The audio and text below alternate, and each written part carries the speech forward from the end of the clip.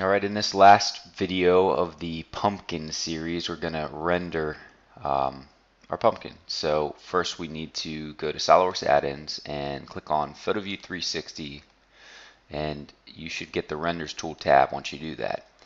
I've already downloaded a picture of just a front stoop.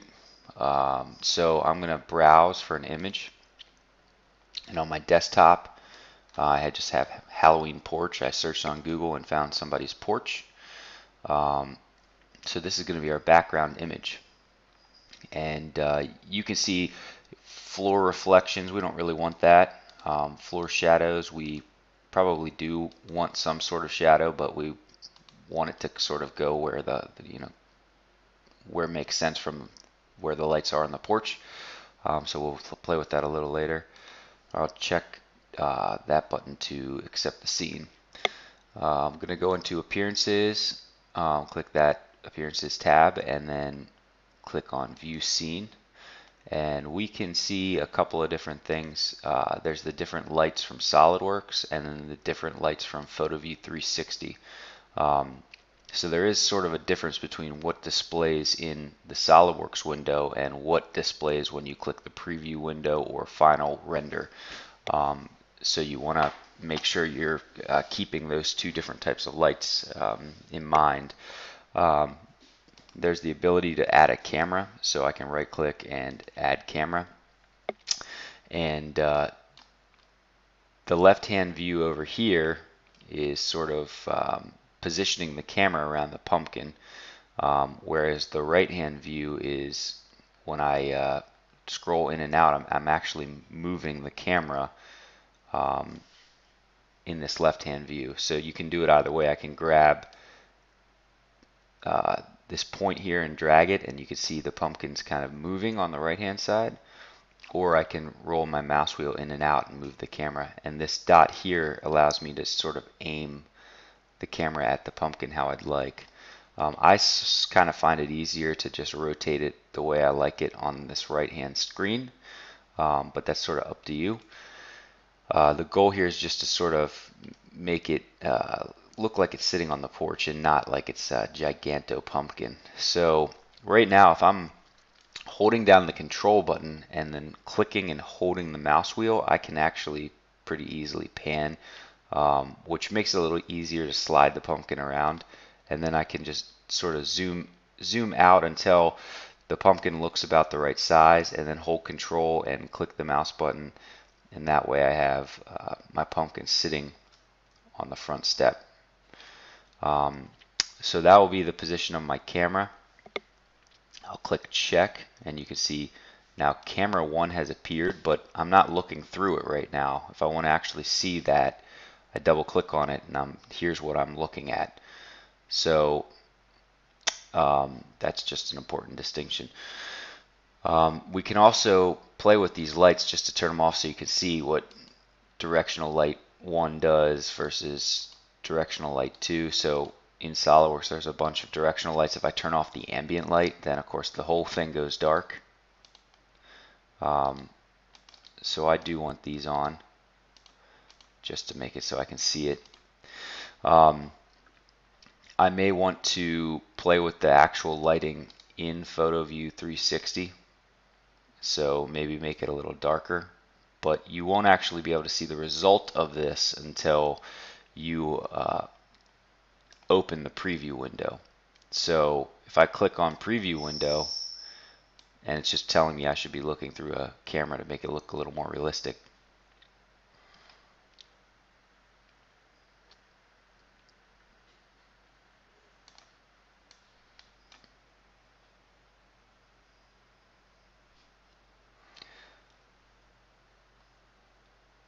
Okay, so maybe we want to make this a little bit smaller. Let's preview window altogether. Alright, so maybe I want to make the scene darker.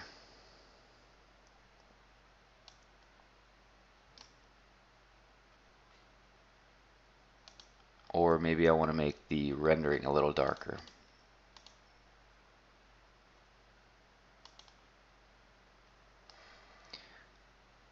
and maybe I don't want it to be as reflective.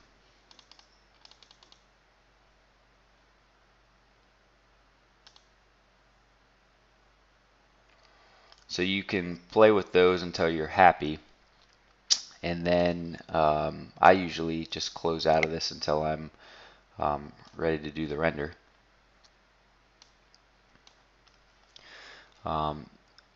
Now maybe we want to sort of mimic these lights up here so that we get some light coming down the back of the pumpkin. I might add a point light, and I'm going to make sure I'm adding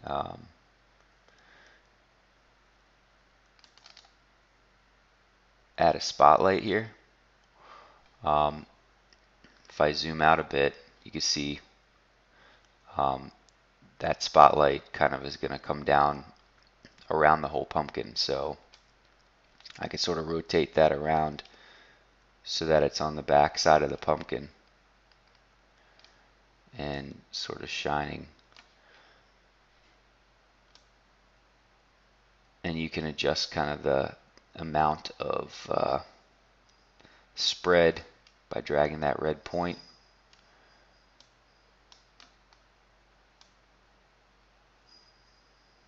And where it's coming from. So we'll just stick with that for now. And I also will want to add a point light to represent the actual candle inside the pumpkin.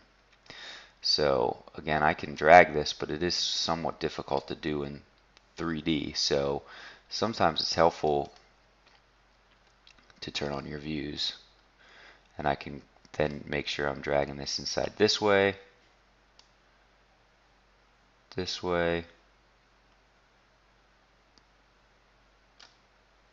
make sure I drag that back down. Yeah. So you can sort of see it's somewhat difficult. So sometimes I'll actually just use these selections here to move it exactly where I want, make sure it's in the middle. It doesn't have to be perfectly in the middle or anything, but make sure it's inside the pumpkin, otherwise the light will be coming out of it in a weird way. Alright, so that looks like it's inside somewhat where a candle would be. We'll click check, and that will hopefully show up properly in our rendering. So let's click on preview window.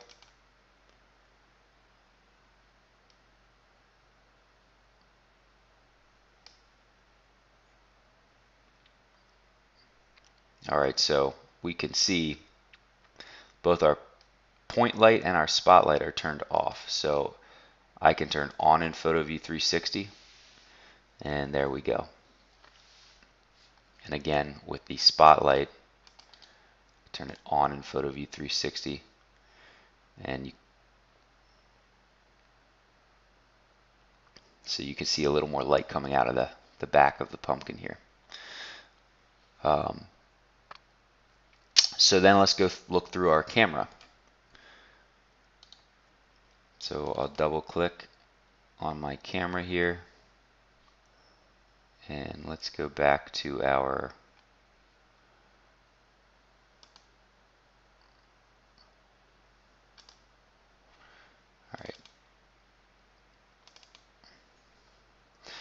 Alright, so there's my camera. Rotate this around a bit. And now if I render while the camera is open, click on preview window.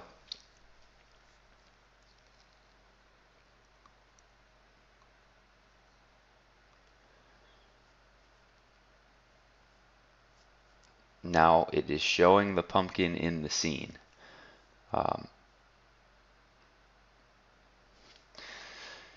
As opposed to messing around with the pumpkin in the regular 3D view here where it's not sitting where you'd like. So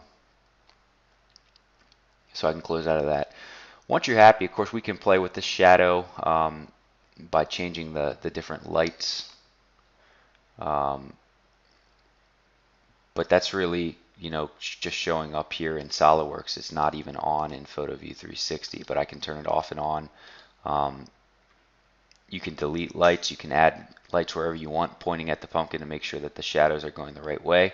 I can even do things like, if I don't like how shiny the pumpkin is, go back to my appearance here and maybe click on it, edit the appearance, and if I go to advanced and go to surface finish, maybe I want to change the surface finish from color to something that's a little, I don't know, more matte, so sandblasted for instance. Or you can play with these different finishes, rough, just to get a feel for, maybe it'll represent the look you're going for a little bit better. And then once we are feeling good about the way it is all configured and we want to see what our final render looks like,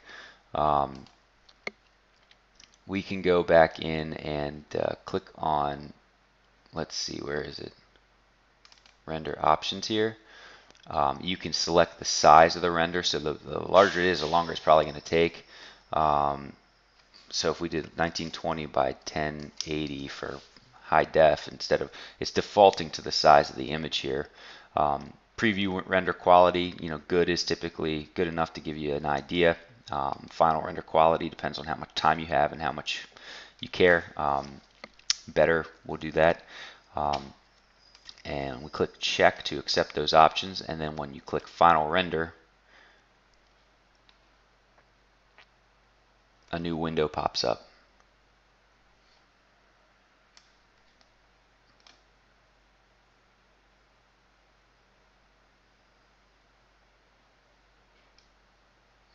Of course, I made the mistake of not viewing this through the camera. So to fix that, go back over to this display manager and double click on your camera to bring up both the view we were just looking at and the view through the camera. To show the difference, let's just click on the preview window, and that should pop up here, hopefully. Oh, here it is. Now, keep in mind, if you see the toolbar at the top of one window, that's the window it's previewing. So when I click over here, see now this window has the focus, and that's what is previewing. So that's an important distinction to help you. Sometimes, actually, when you click back, it doesn't seem to go back to where it was. But if you notice that you are looking through the camera, but for some reason it's still rendering this scene, just make sure you click in the camera view, and it should update. So that's all we should really need to do to be able to get this final render to work.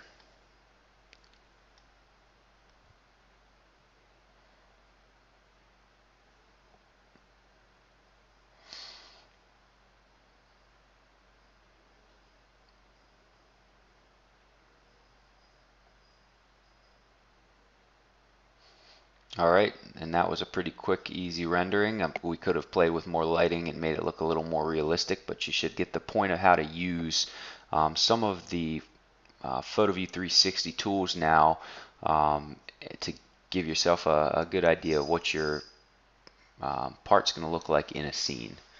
So I hope you enjoyed those 3 videos and are designing yourself some cool pumpkins for Halloween.